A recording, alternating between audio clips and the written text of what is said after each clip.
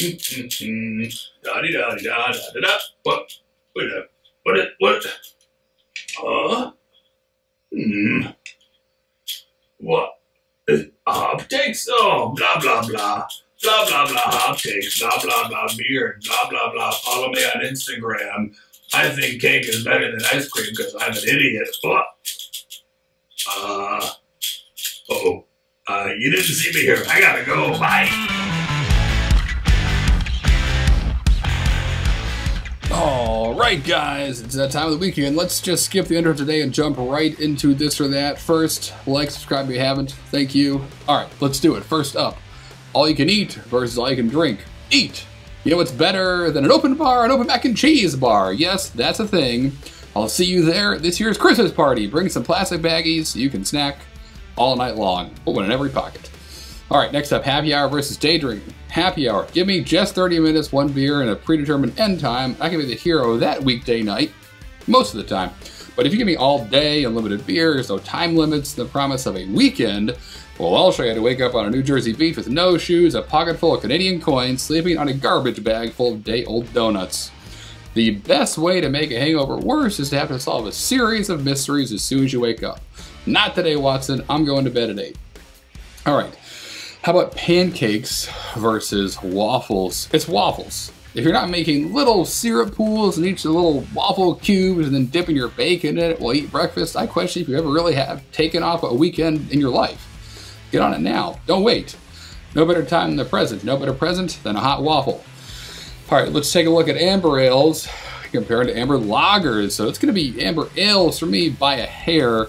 Middle of the road kind of guy, middle of the road beers here, very easy drinking and approachable. That's a fine place to be, you know, unless you find yourself waking up in the middle of the road, then that's terrifying. See New Jersey. But you know, really, what I'm looking for is something with a little bit more flavor, a little more bite. If I'm in the middle of the road, I want it to be kind of bumpy. And in this metaphor, transmissions can take it. So let's jump out of the metaphor and just talk about what I really want to talk about. It's Nugget Nectar. It's an amber ale, one of my favorite beers ever. I really just put this here to hope that Trogs sends me a hat. Nugget Nectar's the bomb. You guys already knew that though. But Trogs, send your hats my way. I'm an extra large. All right, let's finish up with something kind of big and maybe earth-shattering. Batman versus Superman. So I'm going Batman here. You should never underestimate a rich and powerful man with a grudge. I made that mistake one summer when I called our neighborhood ice cream guy's hat that he was wearing a mistake with the shirt you have on. I've never watched so many toasted almond ice cream bars fall to the ground right before I reached for him every Friday when he accidentally dropped mine while handing it over. Learn from my mistake, Superman. I still don't think zigzag should be worn on more than one article of clothing on one person at one time, but now I just keep that information to myself. Childhood was a different time. All right, I'm Harrison. You're watching Hop Takes, written by Hop Culture. Thanks for checking us out. Let's keep it moving and see what's hot off the press, happening in the news. All right, 420 festivals coming in hot. So hot they're smoking. Jokes, they're happening. All right, folks, so it's that time of year again when 420 festivals start popping up. This year, obviously a little bit different. You have, if you're in Miami, you're in Super Lux, so you've probably seen Tripping Animals Irie Jungle Fest is coming up on April 24th. That weekend after 420. This is outside, featuring breweries like Vitamin C, Evil Twin, District 96, 450 North, Finback, Resident Culture, Mortalis, some amazing names here, Other Half. It's gonna be nuts. More to come. Tickets can be grabbed right through the Osner app and at trippinganimals.osner.com right now. So hop out in the sun, grab some beers you may never see again from breweries that don't come to Florida often, if ever. So it's sure to be a one for the books there. If you're not in Miami though, don't worry about it. You can just jump into your yard or your deck, patio, maybe just make a blanket for it and prepare to get whisked away to the magical world of Juicy Brews land. That's right, Pop Culture is back with Juicy Brews 420 Digital Craft Beer Festival, a dank digital beer event unlike any other. That's also happening on the 24th of April. So they've partnered up with Halftime Beverage again, send some beers right to your front door. You get tickets right now at hopculture.com/420. This time around, you got 10 craft beers and a limited release custom stash glass designed by Killer Acid, what you're seeing 450 North, Dank House, Lupulin, Burley Oak, and more coming right to you. Hop Culture is also thrilled to share a portion of the proceeds from every sale to the Last Prisoner Project, a nonprofit fighting for criminal justice and reimagined drug policy. Make sure to follow Hop Culture Mag online, on Instagram, to see the updated list of guests, schedule of events.